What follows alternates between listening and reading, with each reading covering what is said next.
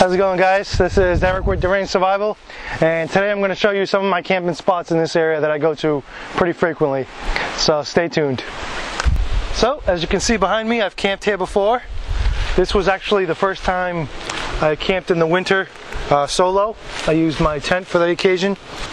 One time I came here, I tried to set up a teepee, and it was not successful at all.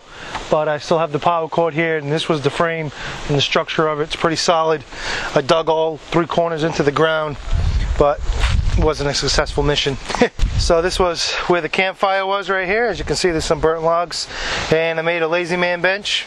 Just got a bunch of logs, laid them horizontal and vertical till I got my desired height, and I just stuck a log in the back to keep the log on the top from rolling over. And I had a nice natural made fire reflector right there. So as you can see, this area is nice and level as opposed to the area around me. As you can see, there's a lot of hills. And one thing that happened one time that I was camping here, it started to rain and all the water collected right underneath me. So I've only used this spot 2 or 3 times. One was in the winter, a couple times it was in the summer, and the third time it rained and my entire campsite was flooded, so I don't use this site anymore. But this is one of my campsites, so I learned my lesson to choose my campsites wisely. There's hills all around me, so there's a good chance that the water is going to collect on this flat surface that I'm at right now. So I learned my lesson that way, and let's move on to another campsite. So here's another one of my campsites. As you can see, I tried to construct some type of shelter, but it was a huge failure. I actually did my subscriber challenge here. The challenge was to build a bow drill set on the day that I go into the woods and get a fire going and build a natural shelter without using any rope. And this is what I constructed. Unfortunately, I didn't pass both of those challenges, but this is one area I do a lot of camping.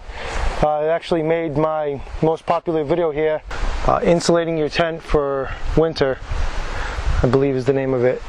And let me show you a 360 view of the area. So here's the campsite here. As you can see, I tried to build a shelter over here. I had a fire over there, and again, natural heat reflector. I camped here in the winter a couple times, made a nice lazy man bench, just stuck a log up and braced it up with other logs. There was some of my bow drill material that I was using. So it's the basic shelter build up. And what I have in my hand here is a piece of cumberlandite. Cumberlandite is a rare earth metal. It's actually only found in this area in Cumberland, Rhode Island, where I'm at right now. I think I read up about it. It said, I don't know, 2 million years ago or something like that, a comet hit, or something from space hit, and created the lake that's over here. I'll show you guys when we leave. But let's head on to my next campsite.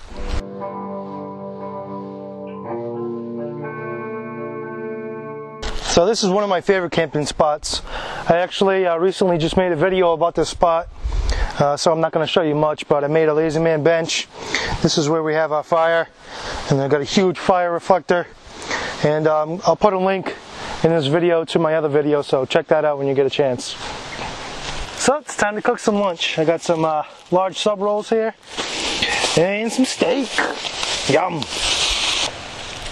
So get this fire going. Collected a bunch of small sticks.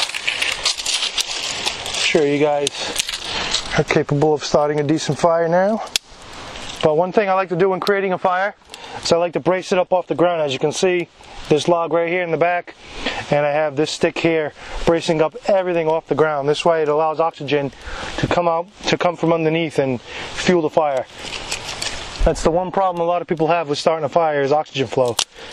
Now even if these sticks were a little bit wet, they would still stay lit because there's enough oxygen flow. If you smother the fire, as you can see, there's barely any smoke now. Look how high the flame is.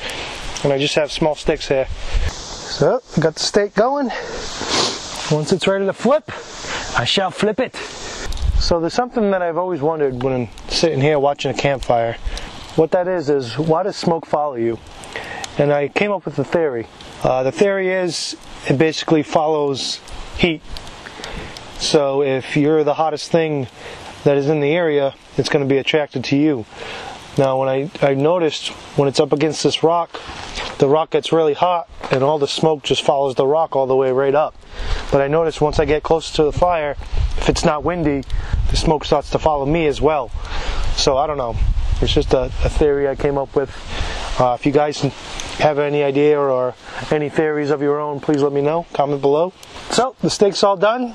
I actually cooked it longer than I like. I like it nice and bloody, but it's good enough. Cows is still going a little bit longer. Sorry, cow. And I'm gonna head out of here, and I'll show you guys the lake before I head out. Sorry, cow. It's almost done. So I want to say thank you guys for watching. I appreciate all the views, comments, and support. Don't forget to subscribe to catch my future adventures, and I'll see you on the next one. Yeah!